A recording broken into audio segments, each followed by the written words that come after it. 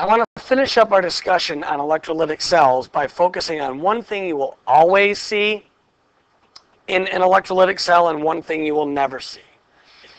The first is the salt bridge. You will never see a salt bridge in an electrolytic cell. The reason being that we have no desire to prevent the buildup of charge. We don't need to allow the flow of ions from one side to another because we're actually trying to generate the buildup of charge. With the second thing, which is something you will always see in an electrolytic cell, and that is a power source. We're using a battery or an electrical outlet to force electrons onto the cathode faster than they can be taken off. We want to create a negative charge at that electrode. We want the buildup of electrons there. We're actually incorporating a power source to force that to happen so that one of two things will take place as a result. Either electroplating, where metal ions are pulled out of solution because they're attracted to that buildup of electrons, or electrolysis, where molecules can be split, like water molecules being split into hydrogen gas and oxygen gas. So remember that when you're looking at an electrolytic cell, picture diagram, you're reading about it in a word problem, you will never encounter a salt bridge, and you will always find a power source. Now, in order to compare and contrast the two types of electrochemical cells, I actually want to move down to the bottom of this table first. I really should have flipped this thing. And I want to focus on the bottom three things that all go hand in hand. And if we can understand these, then we'll have a better chance of understanding the top three. First is the direction of electron flow. This is something that happens to be a similarity. Okay, remember, this is compare and contrast.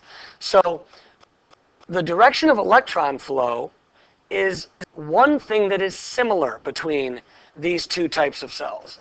We said from the very beginning, electrons always flow from the anode to the cathode.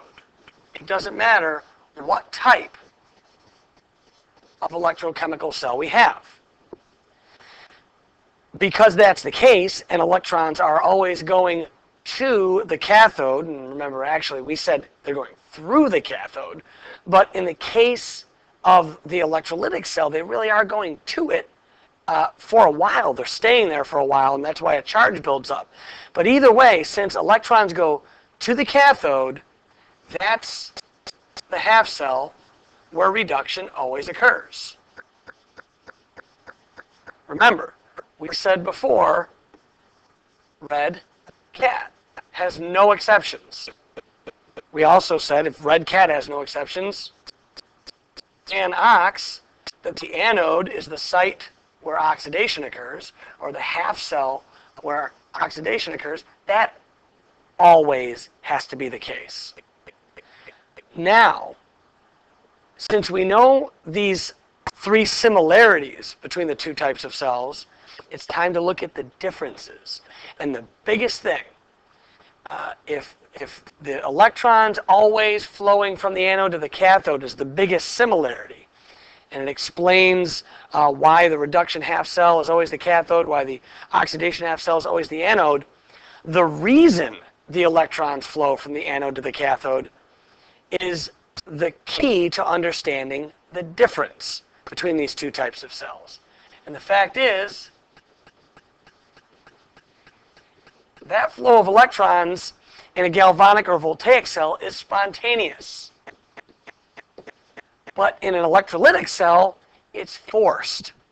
Since electrons spontaneously flow to the cathode in a galvanic cell, that means it must be positive, because electrons are negative. And if a negative particle is attracted to the cathode must be positive. Since the electrons are forced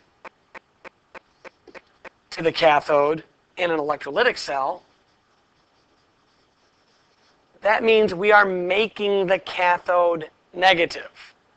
We're forcing billions of electrons onto the cathode per second faster than the ions in solution or the molecules can take them off.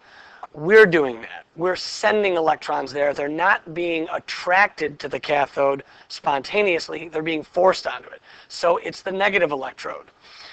Well, the only remaining electrode, since the anode is the source and supplier and spontaneously provides negative electrons, it's the negative electrode in a galvanic cell.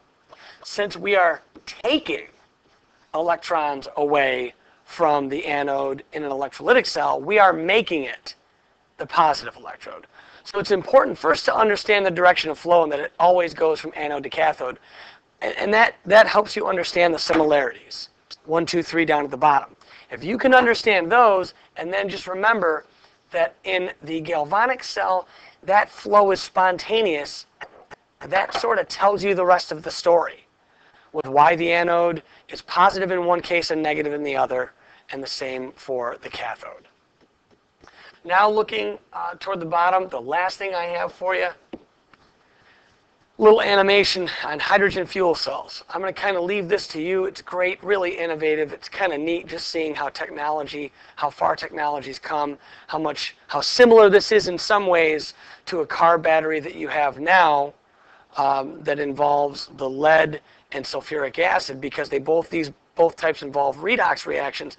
But these new hydrogen fuel cells that are being used in hybrid cars, they use a different kind or a different species in their oxidation reduction reaction, much less dangerous, and hopefully someday can provide even more efficient and clean burning fuel.